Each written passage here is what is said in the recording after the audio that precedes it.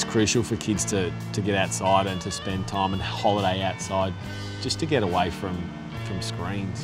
Unfortunately, it's taught in schools and that's fine. We go home to them as well. We watch TV at night. Most kids have a phone nowadays, and just to get off the beaten track, go somewhere where there's no reception.